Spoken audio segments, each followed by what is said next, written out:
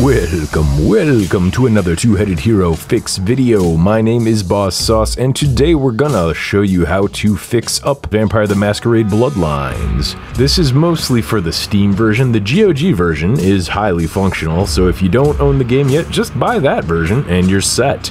If you do, however, own the game on Steam, you'll notice that you'll run into a little problem. So you'll go ahead and boot it up. You'll get this long loading screen. And then before you know it, you'll be unceremoniously dumped back to the desktop with an error message. Unable to allocate 200 megabytes. That is the error message you'll probably get if you just try to raw dog this and run it straight from purchase, which is really frustrating and probably the source for a lot of refunds. Now, to get around this, the simplest way is to go ahead and install the unofficial Vampire the Masquerade Bloodlines patch. So you'll want to navigate to this ModDB page right here to get the Vampire the Masquerade Bloodlines unofficial patch. This has been created by one guy, pretty much, user named Wesp5, in conjunction with some other creators in the Vampire the Masquerade Bloodlines fan community. And it is really good. So this not only fixes the game-breaking bugs, such as the starting bug that just causes the game to not work on Steam.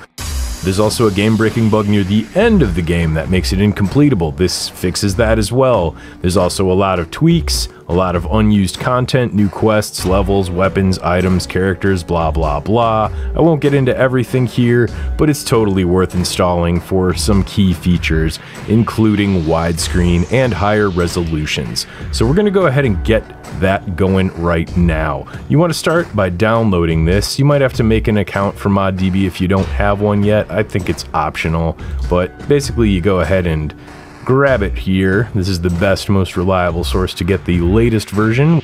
So go ahead and download this. Once you do so, go ahead and open up the installer. And right here we have it by Jeanette's little smoochy face. Mwah! Okay, open her up.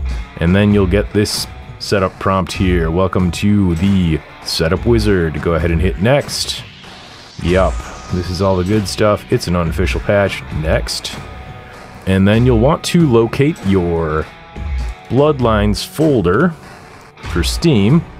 If you don't have it installed to the standard folder here, you'll want to make sure you redirect to the proper one. The easiest way to do that is to go into the Steam client itself, right-click here, go to Properties, and then go to Local Files, hit Browse. It'll pop up a folder with the path.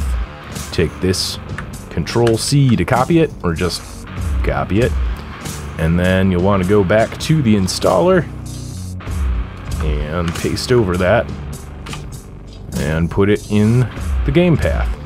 Hit next.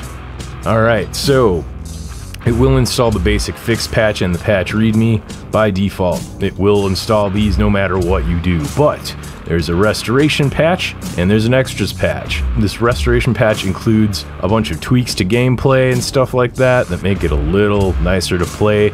It also includes a pretty cool character generation component that I actually really enjoy that gives your character background options. I like that a lot. There's an extra, such as walkthroughs, shaders, SDK, and more. The walkthroughs are a text file, basically, but there's also shaders and so on, and modding tools if you're into that stuff. Shaders will make the game look a little nicer if you want to mess around with those. Those aren't covered in this video, so we're going to go ahead and hit next, and you'll see that the game is ready to install to this path. Make sure that's the right path again, and hit install.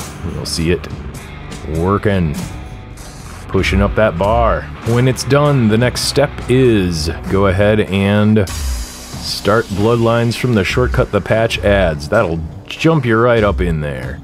Boom. If you want to add it to Steam and launch it from Steam, you can use this command line option. But anyway, we're going to jump in. We're going to get in here and I'll show you what's up. So next, and we don't want to review a readme right now, but you can if you want to. We're going to run Bloodlines with the unofficial patch. You'll also notice that on your desktop, there will be, boom, a shortcut created as well, so you can run it later and jump right in there without having to open Steam or GOG. So we're gonna go ahead and click finish. You'll notice immediately that the game is in widescreen. Hit options. Look at the video options. It defaults to your monitor. I'm using a 2K monitor. You can see right here, it's all good to go. Can mess around with the shadows and geometry and all this crap if you want at your discretion. So you'll see that the game now works and looks pretty great. There's improved textures and everything. Look at Jack's laughing head. Yeah, he insults you right out the gate. So anyway, that's it for the video. Enjoy playing Vampire the Masquerade Bloodlines. If you like what we do here, maybe hit that subscribe button. You'll see more fixes, you'll see more retro game reviews and indie game reviews on Two-Headed Hero. And don't forget to check out our review for Vampire the Masquerade Bloodlines if you want to take a look at what we thought of it. Have a great one, and we'll see you on the next Two-Headed Hero.